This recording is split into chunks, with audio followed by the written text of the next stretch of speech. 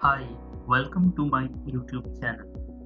Today I will discuss the most interesting topic that we are commonly seeing in our daily life, that is acute respiratory infection. So let's start.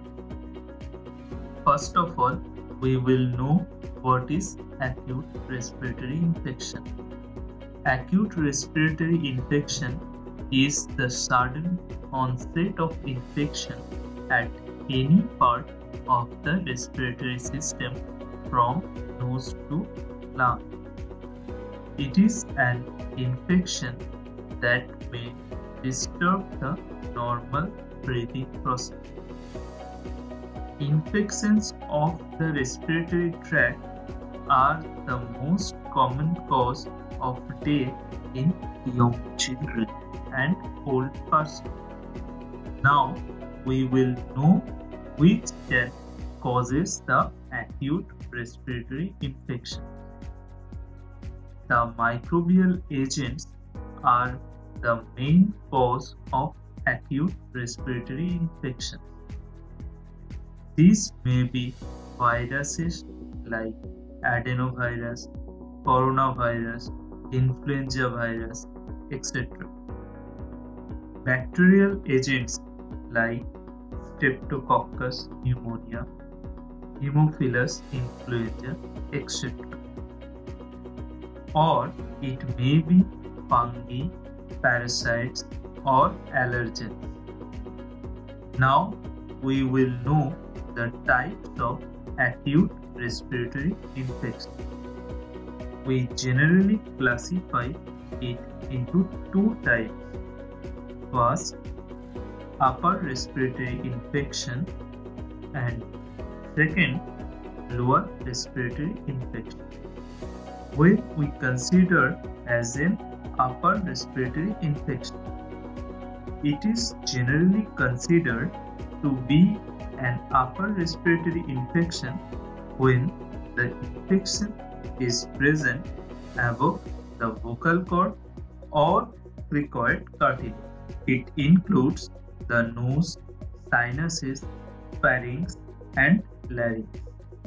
Common infections of upper respiratory tract are common cold, influenza, pharyngitis, tonsillitis, sinusitis, and otitis media. And when we consider as a lower respiratory infection, it is generally considered to be a lower respiratory infection when the infection is present below the vocal cord or cricoid cartilage. It includes the bronchial tubes, bronchioles, and the lungs. The lower respiratory tract infection like bronchitis, bronchiolitis, pneumonia, etc. are commonly seen. Now we will see who is at risk for acute respiratory infection. As the immune system of children and older adults are generally low, so they are more prone to being infected. Other risk factors like cigarette smoking, air pollution, overcrowding, poor nutrition, low birth weight, etc. are also significant. Now we will discuss the important signs and symptoms of acute respiratory infection. Incidence of acute respiratory infection is more common among males than females. Features of acute respiratory infection are: number 1, fever, generally body temperature over 100 degrees Fahrenheit. Second, cough. Third, anorexia, that is loss of interest in food. 4. Sleepy or drowsy feeling. 5. Difficult and irregular breathing. 6. Severe malnutrition. Number 7. Hypoxia, that is, body is deprived of adequate oxygen supply at the tissue level. Number 8. Other symptoms like nasal congestion, runny nose, sore throat, body ache, fatigue, weakness, etc. may be seen. Now we will see how to diagnose easily in a case of acute respiratory infection. There are some physical examination which helps for early diagnosis. These are: number 1, count the number of breaths, that is respiratory rate, for a full 1 minute.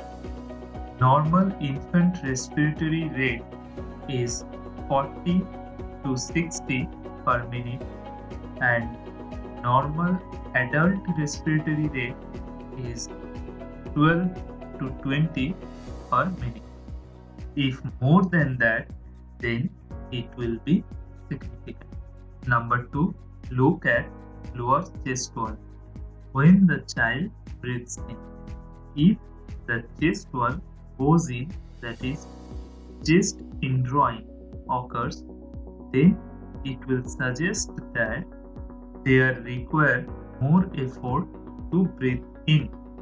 Number 3, look for wheeze, which is a soft whistling noise that shows the sign of difficulty in breathing.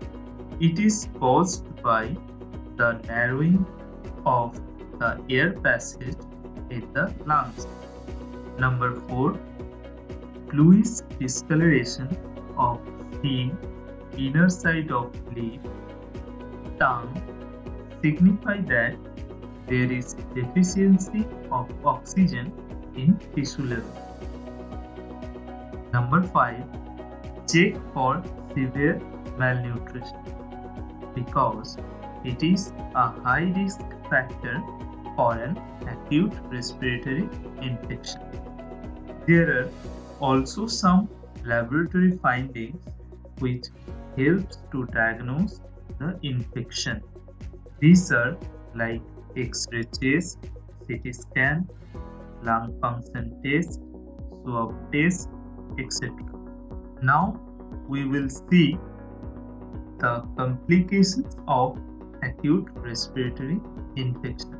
Complications of acute respiratory infection are very serious, mainly in case of child and old age. Complications of acute respiratory infection are: number 1, respiratory failure, number 2, congestive heart failure, number 3, respiratory arrest, etc. Now we will know some easy way to prevent and control the infection. First of all, health improvement is the only way to prevent the infection more easily. Some important health improvement measures are: number 1, promotion of exclusive breastfeeding up to the first 6 months of life. That will increase the child immunity. Number 2, give sufficient nutrition for growing children. Number 3, improvement in the living condition, that is, maintain proper sanitation. Number 4, avoid smoking. Number 5, to relieve the cough, use of some homemade preparation like tea, ginger, lime juice, etc. that are really helpful. We can also take some specific protection, that is vaccination, and must follow the primary immunization routine for children and infants. that will reduce the chances of infection. If there are any danger signs such as fast breathing or difficulty in breathing, then immediately consult to your nearest doctor as early as possible. For more information, you can also visit our blog site www.made2simple.xyz. Thank you.